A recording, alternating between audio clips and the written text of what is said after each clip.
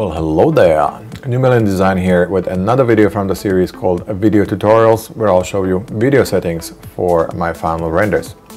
In this type of tutorial, I'll focus on things like depth of field, camera angles, camera movement, and so on.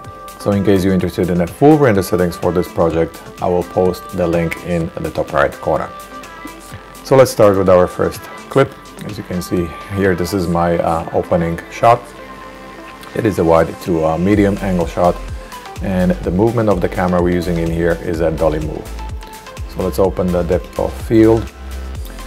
There's a lot of blur in the scene, so we're bringing the amount up, and I'm evenly splitting the focus in between the foreground and the background, so the immediate foreground and the background are blurred, and the center of our attention or focus of our attention is on this maple tree in the middle.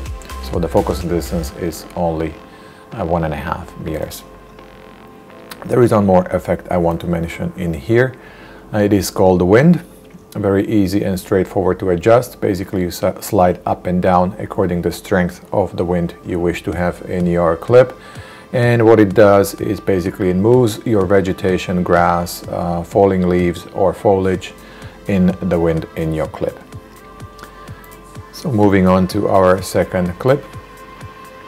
Here we have once again a wide to a medium angle shot, and the movement of the camera is a tracking shot from right to left. Open up the depth of field effect. Straight away you can see we have 2 keyframes on our timeline.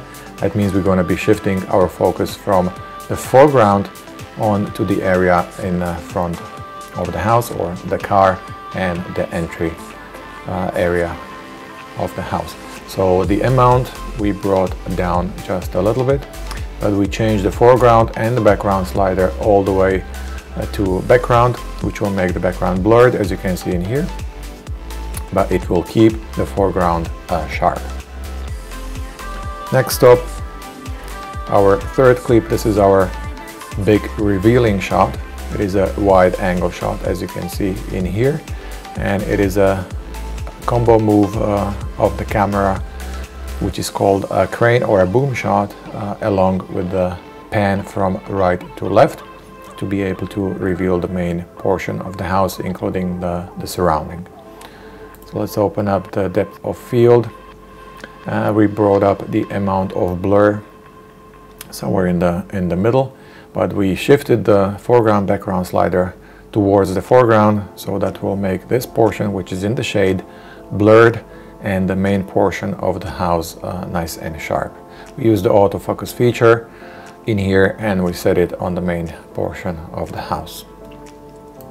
Next clip, we have a medium angle shot in here, and the movement of the camera is a tracking shot from left to right to reveal the back portion of the house, including some of the interior as well.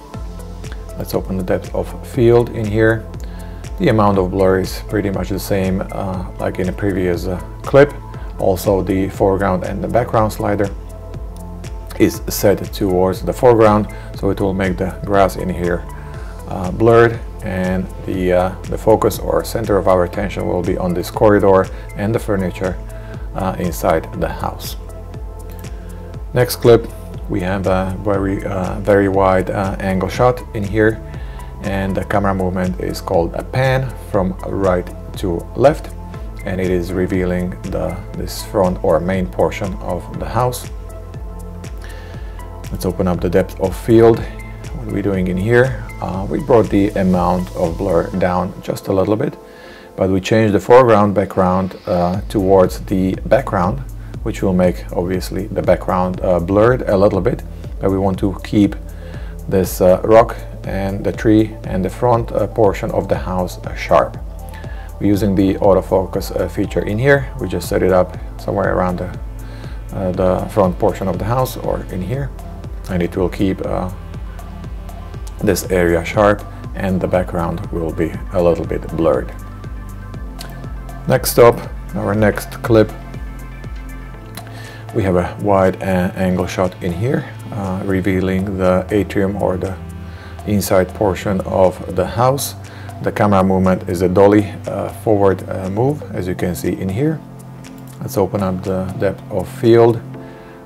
We kept the amount of blur pretty much the same as in previous clip, and we also keep the foreground and background slider towards the background, which will make it blurred a little bit, and the front portion of the house or wherever the camera is moving will stay sharp. Next clip, we have this medium angle shot, and we're moving the camera from left to right, which is a tracking shot, trying to reveal basically the main portion of the house, including the interior. Let's open the depth of field.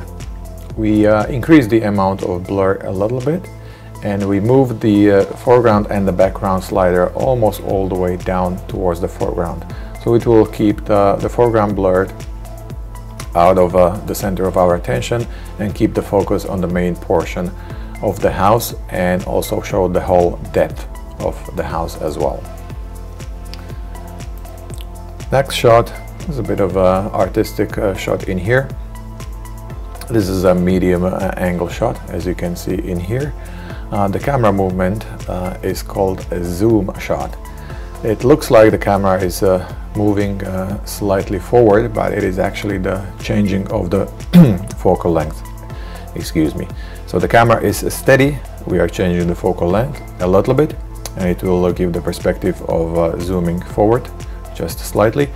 Let's open up the depth of field, and in here we can see we have two keyframes on our timeline, so we are shifting the focus from this object in front towards the car at the back.